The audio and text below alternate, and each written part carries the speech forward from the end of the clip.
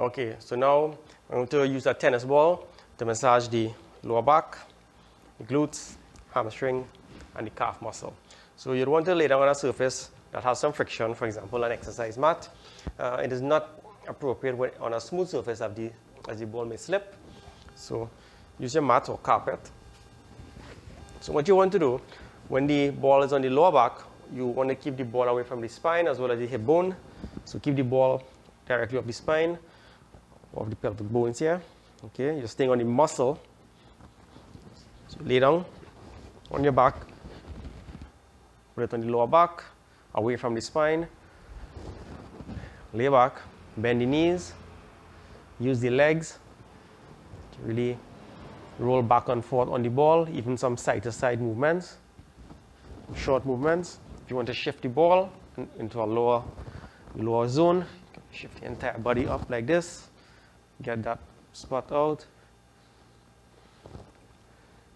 roll the body back and forth, side to side, to really massage the lower back. Then you switch to the other side.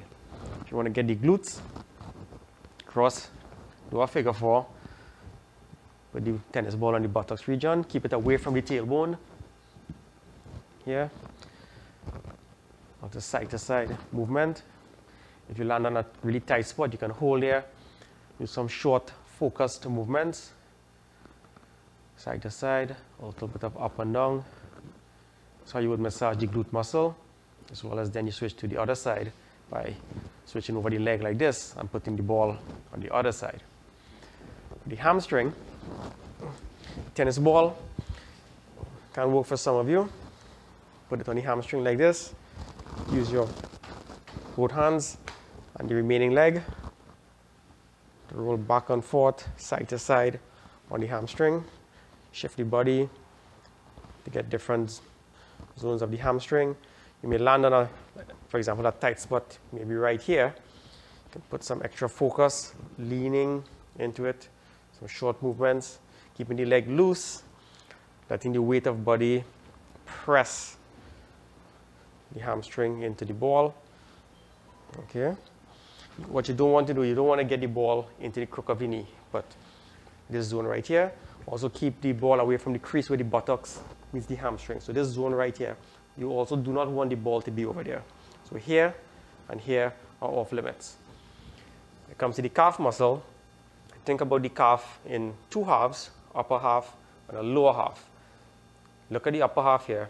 Go to the center of the upper half. Using the hand, you're going to go on your palms or on your knuckles.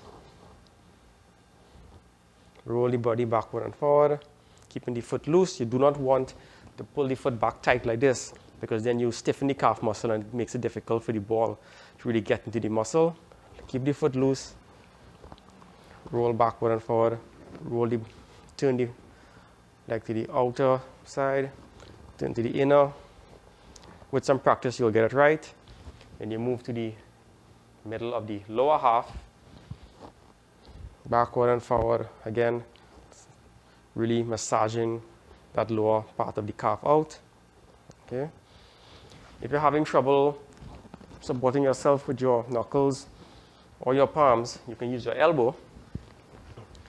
Lay down on your back, bend this leg, both elbows into the floor. Push up with this leg and the elbow. Roll backward and forward. If you want to get a bit more pressure into the calf muscle, you can cross this leg over, backward and forward, backward and forward. Shift the ball using the foot. Cross the leg, backward and forward, really getting those tight spots out. Now additionally, if you have a muscle roller, for example, one of these here, okay, you got a solid core muscle roller. You also have the hollow core. Obviously, this one is stronger. Okay, this can support a pretty heavy person. Anyone over 200 pounds who lays down on this can potentially break it. This one is also a bit more aggressive. You can see the knobs here can really get into those muscular knots. So what you can do, this can be done for the hamstring. Like this. Same principle as the ball, just a different method. Backward and forward. Again, you're staying away from the crook of the knee and the crease right here where the buttocks meets the hamstring. Backward and forward, backward and forward. Go down to the calf muscle, backward and forward. I can cross the leg if I want, get a little bit more pressure. Same principles apply. You can turn the leg inward, you can turn the leg outward. Okay, this can be pretty painful, but with time, as you release the muscle, the pain becomes less and less. Okay, normally we recommend 1 to 2 minutes at a time for each zone. Your therapist will direct you accordingly where your particular situation is concerned. So.